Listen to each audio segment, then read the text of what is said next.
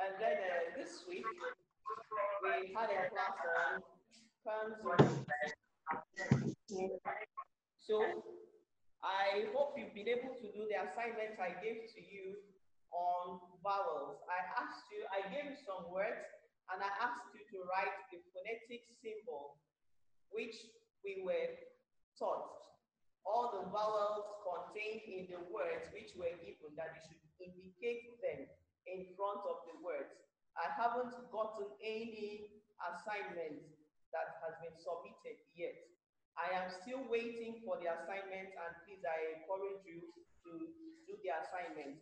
And remember, I asked you that I told you that you may use your dictionary so that you would know where the transcription or where the vowels are in those words. Now, today, we are going to treat emphatic stress.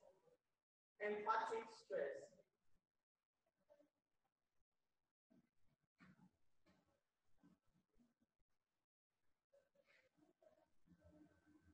Emphatic stress.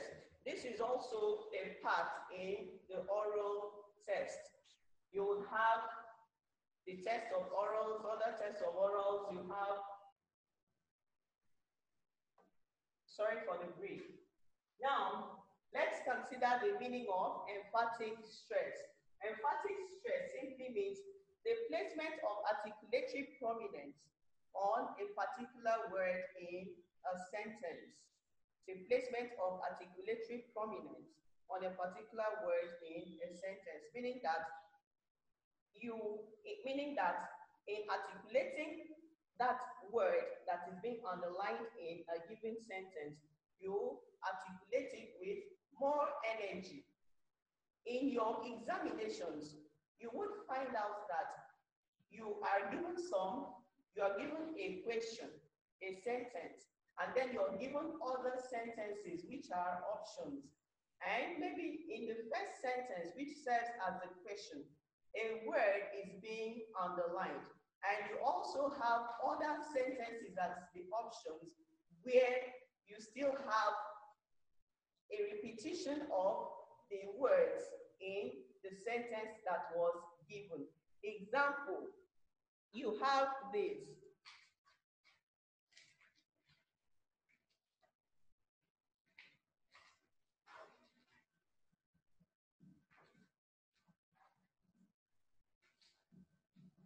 Ada's wedding ring is made of gold.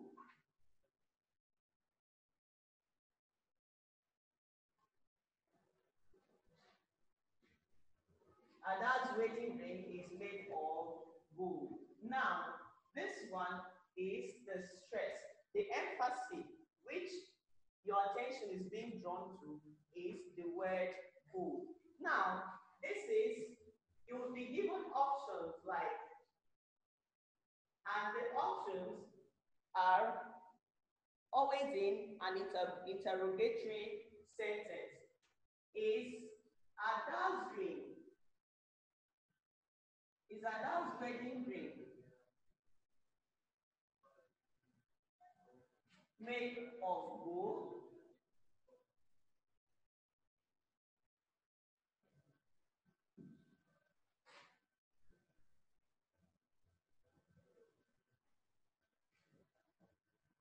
Option B, is your friend's ring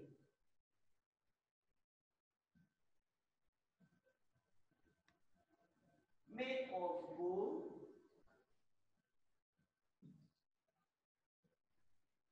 C, is your mother's ring made of silver?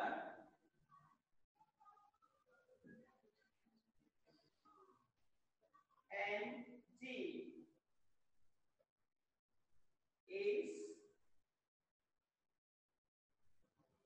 is the teacher's necklace made of gold? Now, when students students are being asked this question. It causes a lot of confusion. Now, follow me attentively. Ada's wedding ring is made of gold. Now, these are the options. You will find out that gold is where it's being emphasized. The emphasis here is on gold, so that is why it is written in capital letter. Now the options, the first option says, is Ada's wedding ring made of gold? Now, the question is, the statement is Ada's wedding ring is made of gold. Now you want to find the correct option. How do you find the correct option in these given options? The second option says, is your friend's ring made of gold? C, is your mother's ring made of gold? Is the teacher's necklace is your mother's ring made of silver? D, is the teacher's necklace made of gold? Now, you shouldn't be confused because you have your friend's ring is made of gold, is Ada's ring made of gold. You wouldn't take the first option, which is option A, as the answer, because you would think that since it still repeats Ada in the option, that this should be the correct answer. It is wrong. What you would do is that you go to the word which emphasis is being placed on. It is gold. Then we are talking about gold here. So any other option that is different from the emphasized word becomes the answer. So the answer to this question, to this statement is your mother's ring made of gold? Don't forget about the other part of silver, thank you. Is your mother's ring made of silver? Now, this one, silver, would become the answer because it is not the same, it is different, or it contradicts the emphasized word. Is it understood? Is it understood? I say, let me repeat myself. If you're given a question like this, Ada's wedding ring is made of gold. Usually the question comes in a statement form. Then the options are being given in an interrogative form. What you do is that you first check the word that is being emphasized in the statement and look through the options. If you find out any word that is different from the underlined word at the end of the sentence, it means that that is the answer. So we do not have gold here, we have silver, but the others talks about gold. So the one with a different emphasis, where the word was emphasized, becomes the answer. Is there any question?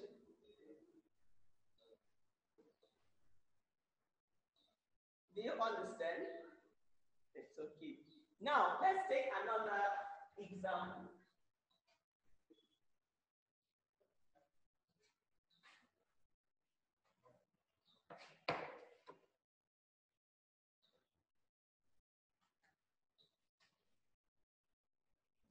Her mother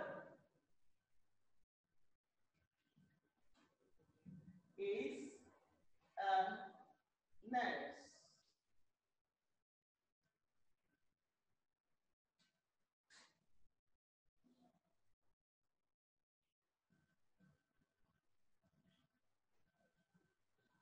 We have the first option is her father, a nurse.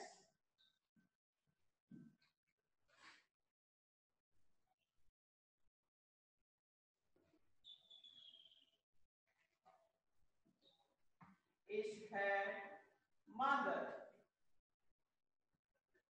a doctor?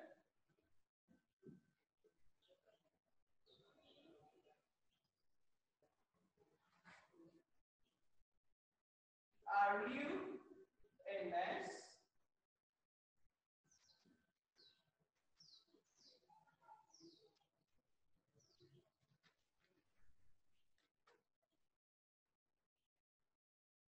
Who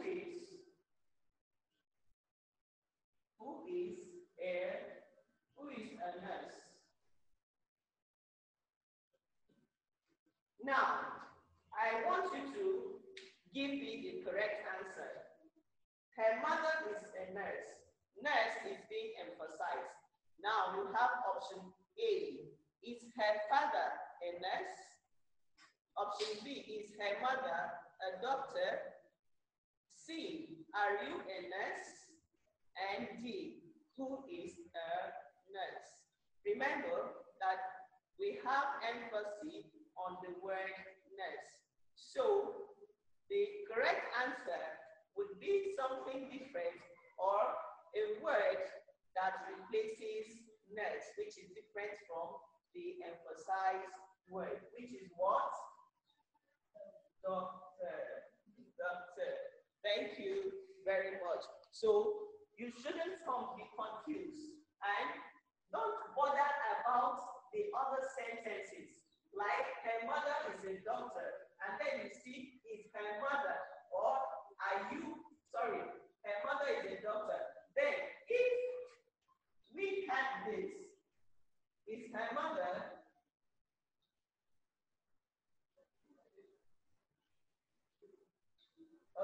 is her mother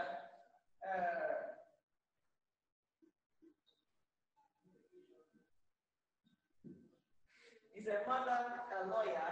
So this still contradicts this. It is different from the emphasized word. So it becomes the answer. Now, let's go to rhymes. Rhymes. Now, we have rhymes in English language, in oral English and literature.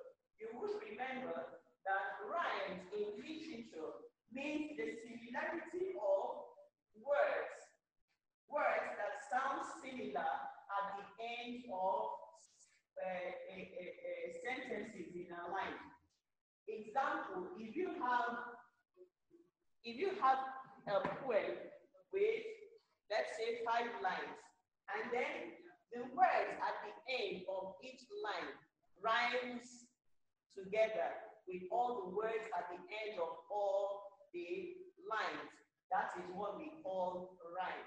Similarity of, words that sound alike at the end of the lines in a poem.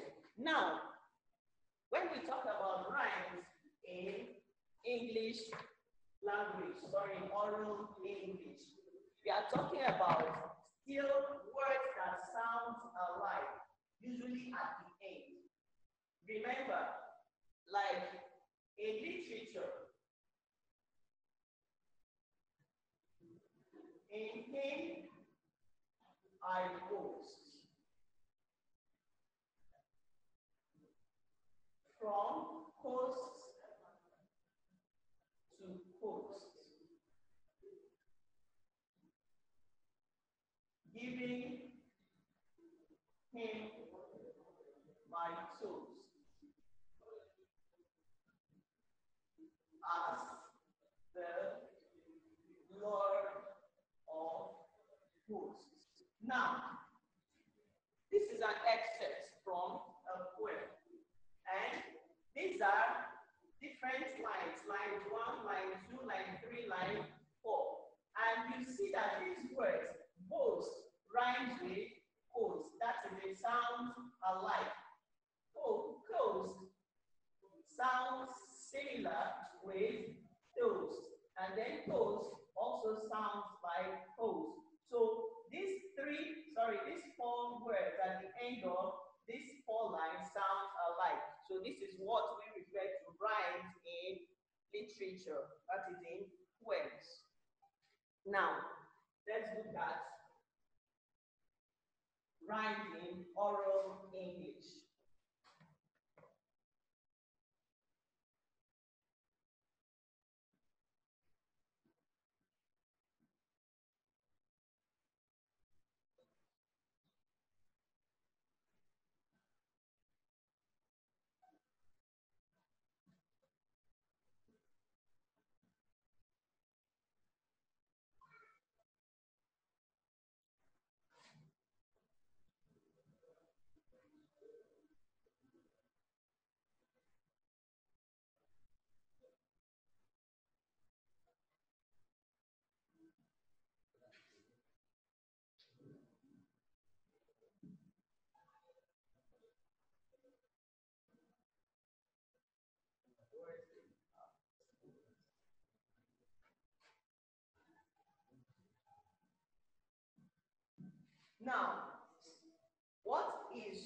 beginning of rhymes in oral English. There are words that sound similar at the end. Maybe you have 2 or 3 words that have similar sounds at its terminal, or sound similar or alike at its end.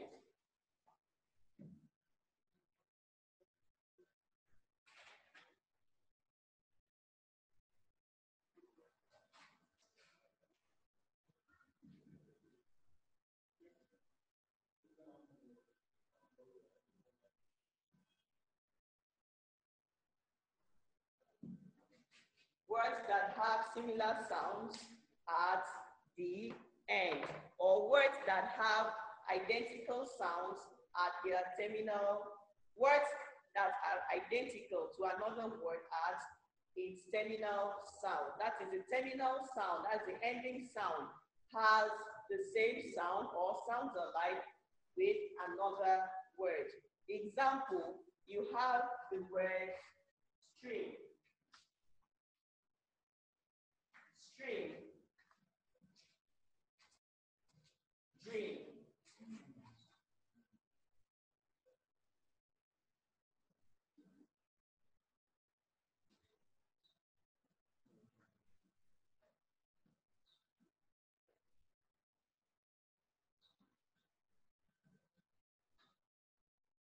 Now you have stream and dream.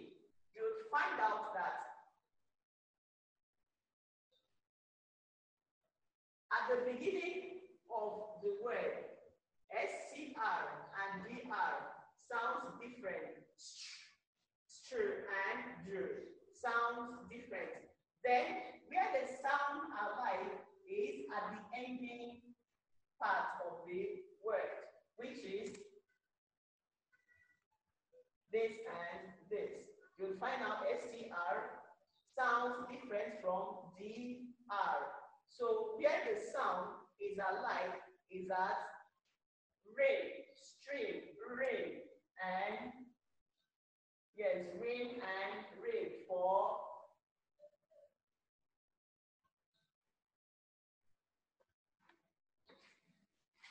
stream and dream. You also have other words such as press and text. Press and text.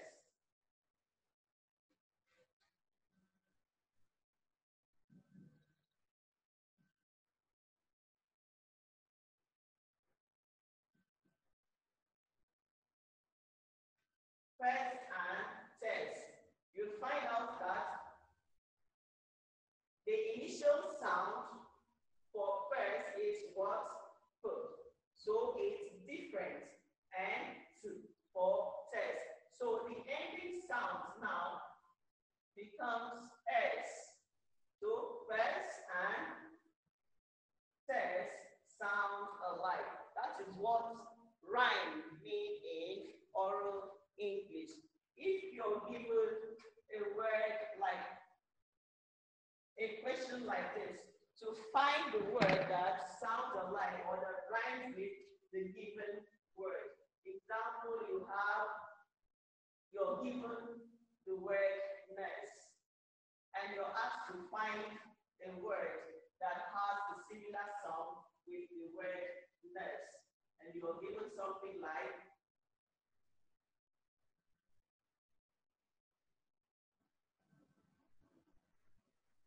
you're given pass.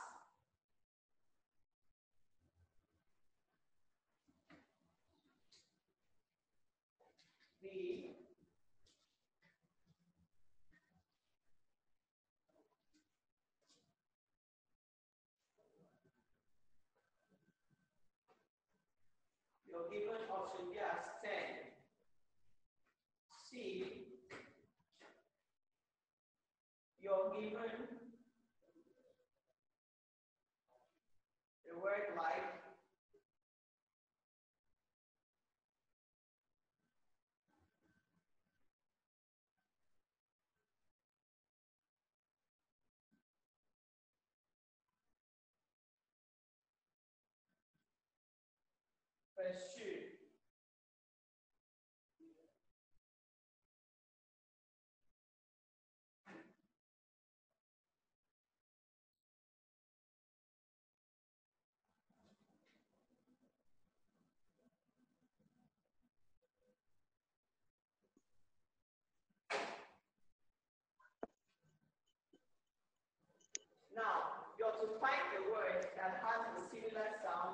to meet the word next.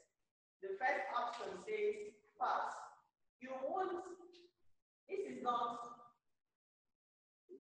pronounced as pause. It is pass because you have this sound, the sound here. It is the sound that replaces this U. So it's not pause, it's pass. Then you have the word send. You have pursue, and then you have press. So which option is the correct answer?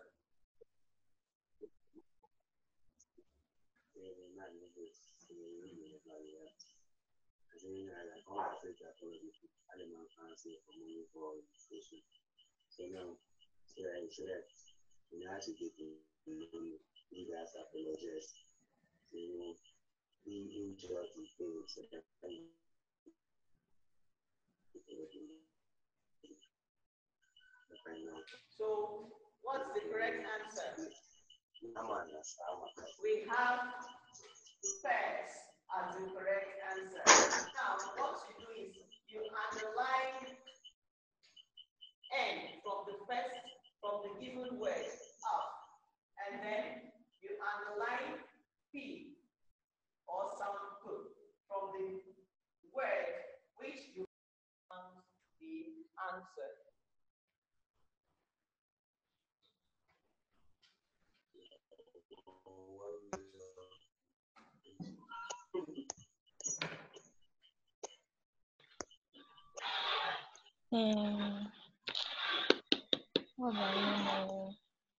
Ubawasi.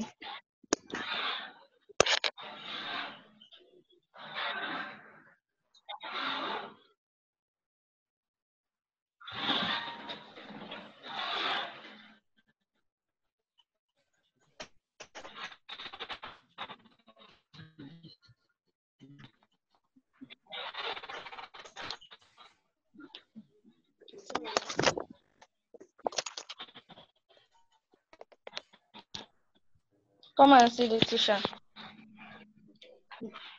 That teacher, you want to show me? Yeah, no, that's what they're doing now. I want you to ask questions. My classmates. Don't tell people to come and see me.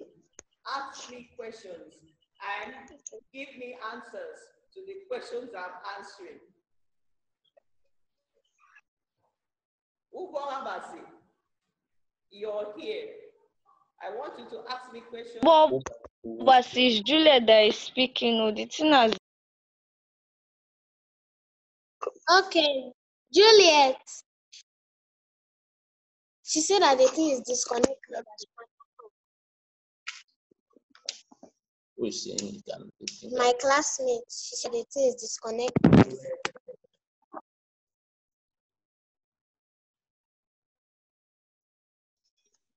It's back, oh.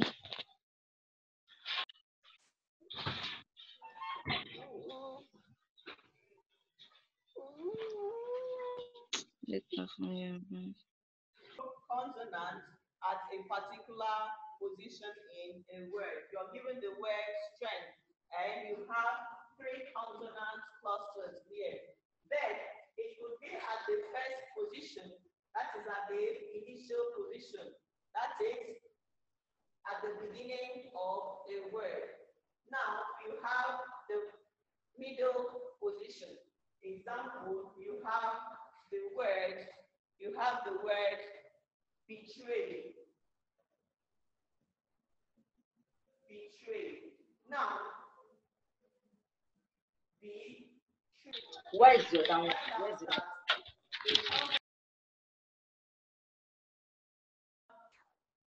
That why do we have letter E here? That letter E is the vowel sound. But this in transcription is omitted because you would have this battle. So we find out that this E is silent. So you should know your transcription and then also the sounds in words that you follow the pronunciation of your word to determine whether there is any ends as consonant sound, like battle. You not pronounce battle. Okay, so you know that silent. So the consonant cluster here is at the ending part of the word. That's the final position in this word. So we would end it here. And remember that we started with what? Emphatic stress. That emphatic stress is what? We say that emphatic stress is the placement of articulatory prominence on a particular word in a sentence. And I have shown you how to answer questions on emphatic stress. That the word that is being emphasized is always underlined or written in capital letter. Then in the options which you are given, any word that is different or contradicts the underlined or capitalized word in the given sentence you were given becomes the answer. I also talked about rhymes. That rhymes means the similarity of sounds at the end of the position. Example, you have 2 or 3 words and they all have the same sound at the end of them. That is when we say that it rhymes. We do not take into consideration the sound at the initial position of the word. That is at the beginning of the word. It's only the ending part of the word that we give attention to. So if 2 words sounds alike at the end, it means that they rhyme. That is what we mean by rhymes. And then we've talked about consonant clusters, the occurrence of 2 or more consonants in a word without an intruding vowel. You'll find out that in this cluster, SCR, there is no intruding vowel. You do not have a vowel in between it. So this is what we call cluster. And consonants may cluster at the initial position, which is at the beginning of the word, or at the middle position, which is at the middle of the word, or at the ending position. If it's at the end, we call it final position. So the final position is always towards the end, at the end of the word. So we have that half clusters appearing in those positions. So that is where we end. I will post an assignment to you. Invite your friends and other classmates of yours to join. An assignment will be posted to you. Then the guide on how to join is that when you click on your Zoom app, you go to participants. Then after clicking on participants, a box will show you where to join, and it will show you invite link. An invite link will pop up for you to click and join, or invite your friends. So please do well to inform your colleagues and friends around to join. Thank you. Please remember to submit your assignment, which was given. Then our classes for the junior secondary from JSS 1 to JSS 3 is on Mondays and Wednesdays. Then for the senior secondary SS1 to SS3 is on Tuesdays and Thursdays. So thank you very much and have a nice day.